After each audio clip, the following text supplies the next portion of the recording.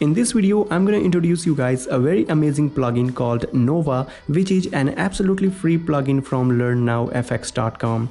By using this plugin, you can create this type of awesome looking animation inside of DaVinci Resolve 16. So check out the link in the description for more details. Hey guys, I am Vikash for Skyline Motions, and without any further ado, let's take a new project and get started.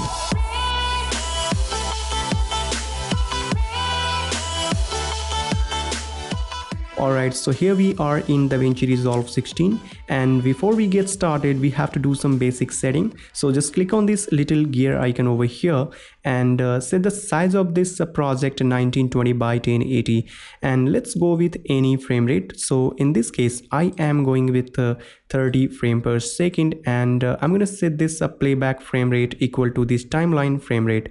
So set this value 30 and click on save. Now I'm going to create this animation inside of this Fusion page. So we have to take a new Fusion composition to start this work. So just go to this media pool, right click on that, click on this new Fusion composition, and let's call it anything. And set the duration of this composition 5 seconds long, which is good enough for one text, and set this frame rate 30 and click on create. Now just drag this Fusion comp on this timeline, just like that. And then click on this Fusion page, and here we have media out node. So just drag this media out to the side for now, and now we have to search Nova plugin. So hit Control plus a space bar for search box and search for Nova. If you don't have this Nova plugin, then go to the link in the description and download this free plugin and install this plugin by simply drag and drop on this flow window. Once you have done this, restart your DaVinci Resolve and then follow this tutorial. Alright, so this is our Nova plugin. Hit add button to add this Nova on this flow window, and just drag this Nova on this preview window, and as you can see, initially it's looking like this. Now I'm going to do some basic setting with this Nova plugin to get an awesome looking background. So just go to this inspector window, and here we have different parameter. By using this zoom parameter, you can animate this background in G space like this. So just go to the end of this animation at frame number 149, right click on zoom, click on animate, and then go to very first frame of this animation, and I'm gonna set this zoom value something around -90 degree, and I'm gonna set this scatter solid something around 1.7, ease scatter solid 0.6, line thickness 0.15. all right. And now I'm going to set this brightness closed lines 1, and we get this type of background. Now just open this glow, and here we have bloom. So I'm going to set this value something around 0.4. So as you can see, you can create different type of background by using this Nova plugin. Now I'm going to use this animated background to create an awesome text animation. So just select this Nova and add an ellipse mask with this. So click on this ellipse button to add an ellipse mask with this Nova. Alright, now I'm going to do some setting with this ellipse. So select this ellipse node and just go to this inspector window, and here uncheck this solid option, and I'm going to set this width value 0.1, soft edge value something around 0.1, and I want to animate this ellipse. So I'm going to set the size of this ellipse 0.7, height value 0.7, and now I'm going to animate this width and height. So just go to on frame number 60, which is equal to 2 seconds according to 30 frame per second, and right click on width, click on animate, right click on height, click on animate, or you can also click on this diamond button to create a keyframe, and then go to very first frame of this animation and just drag this ellipse and set it to 0. All right, and we get this type of output here. Just go to frame number 120, which is equal to 4 seconds according to 30 frame per second, and create one more keyframe on frame number 120 by clicking on this button, and then go to the end of this animation and just drag this ellipse outside of this frame and set this value something around 1.5. Alright, so we get this type of animation. Now let's colorize this. So click on this button to add a color corrector node. Just drag this color corrector to the viewer, hit F2 on the keyboard to rename and call it color. Alright, and now select this color and let's select a color. So I'm gonna select this color. You can choose any color that you want. And now I'm going to create a duplicate of these node. So select these node, hit Ctrl C to copy, hit Ctrl V to paste. Basically, we have to create a duplicate of these node. Let's rename it properly. So this is going to be ellipse 2.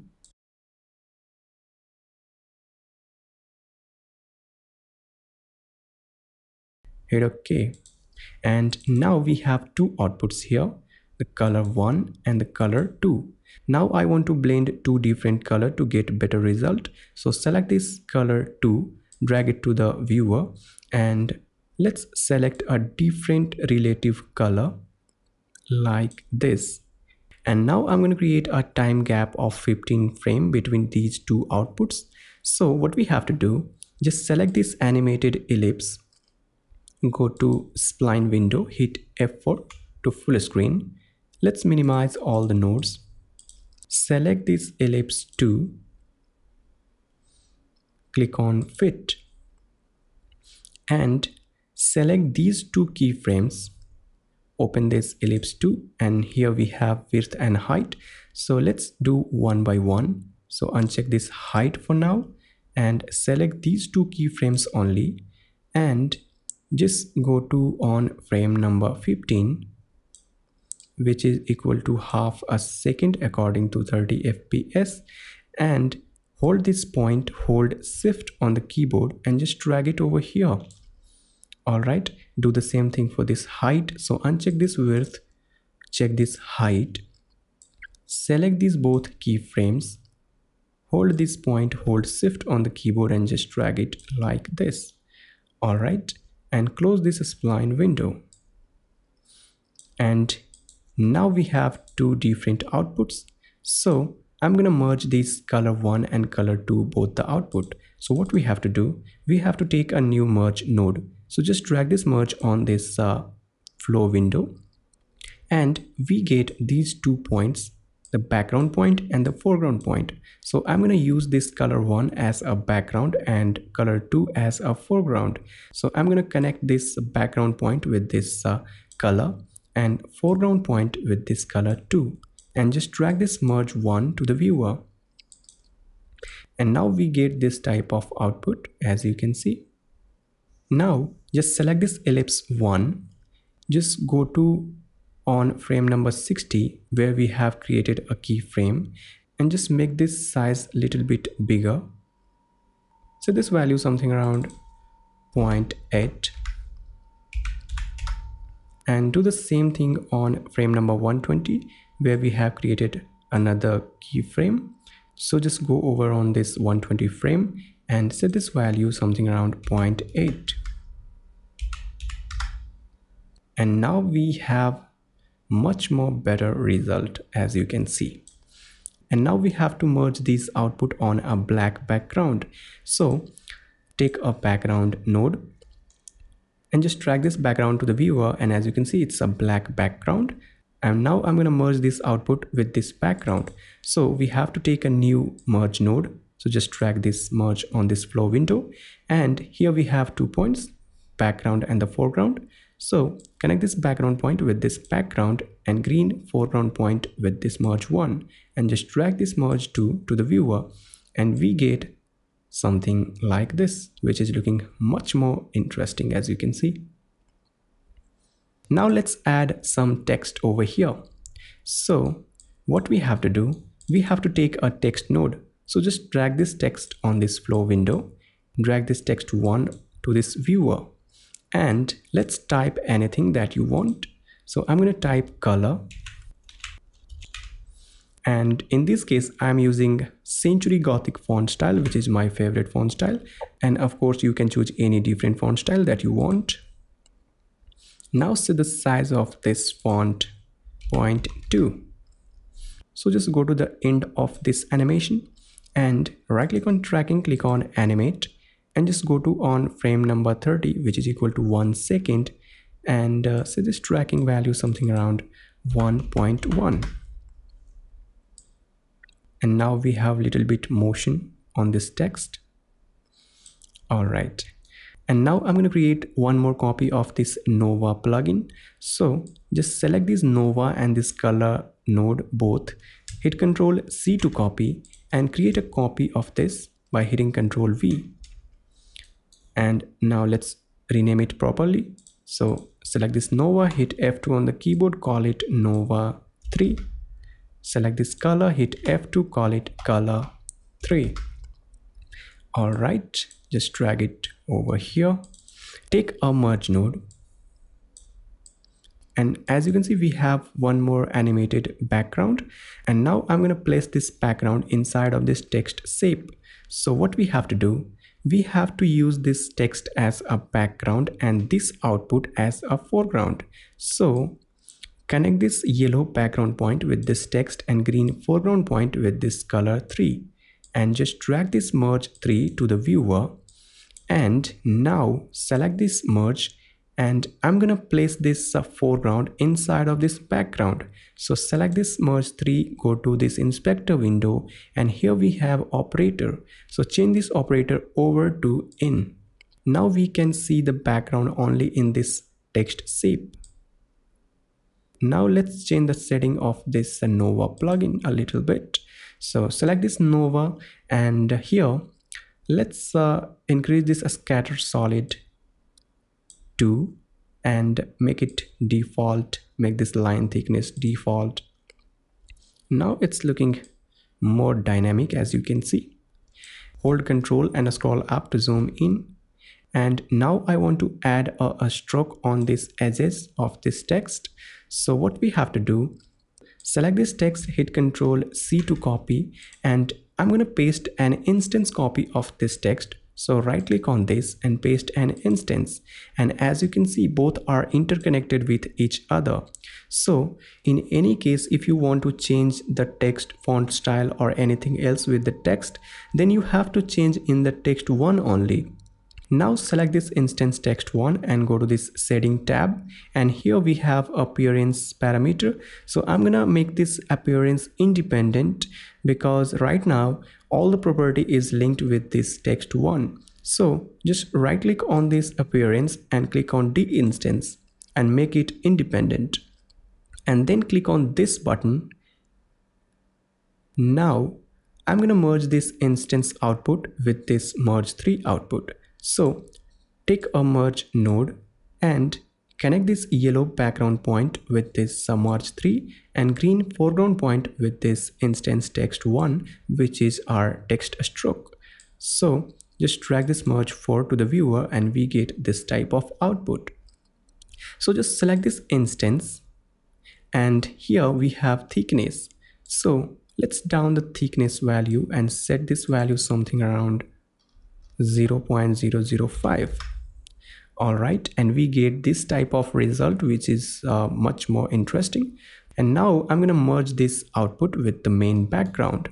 So we have to take a merge node. So just drag this merge on this flow window, and again we get these two outputs, foreground and the background. So I'm going to use this output as a background and this output as a foreground. But before that, I'm gonna detach this black background just like that, and then connect this yellow point with this merge 1 output, which is looking like this, and green point with this merge 4 output, which is looking like this. And now drag this merge 5 and we get this type of output. And after that, I'm gonna attach this black background with this output. So connect this green point with this, just drag it over here, drag this merge to the viewer. And now I'm gonna animate the opacity of this text. So what we have to do, just go to on frame number 60, which is equal to 2 seconds according to 30 fps. Select this merge 5 and here we have blend, and now I'm gonna animate this blend property. So right click on blend, click on animate, and go to on frame number 30, set this blend value 0, and then go to on frame number 120, which is equal to 4 seconds, and click on this button and make one more keyframe on frame number 120 and go to the end of this animation and set this blend value 0. And now we get this type of output, as you can see. And after that, we have to connect this media out with the main output, and it's done. So just go to this edit tab, and here we get this type of output. So for cinematic look, I'm going to create an aspect ratio. So just go to timeline, output blanking, click on this 2.35. And now if you want to create multiple text, then select this fusion composition, hit Ctrl C to copy, and place this CTI at the end of this, hit Ctrl V to paste. Set the CTI on the second fusion composition and then go to your fusion page. And here you can change the text. So select this text one only and let's type anything. Or you can also change the color. So select this color 1 and pick this color maybe. Select this color 2, pick any relative color, and do the same thing for this color 3, and then go to your edit tab. Alright, so click on this loop button, go to very first frame of this animation, and let's have a look. Alright, so it's looking nice, and that's all for this tutorial, guys. I hope you like it. If you like it, then go to the link in the description and download this free plugin, and support our channel by clicking on this subscribe button. Also hit the like button if you like it, and I will see you in next tutorial. Till then, bye bye.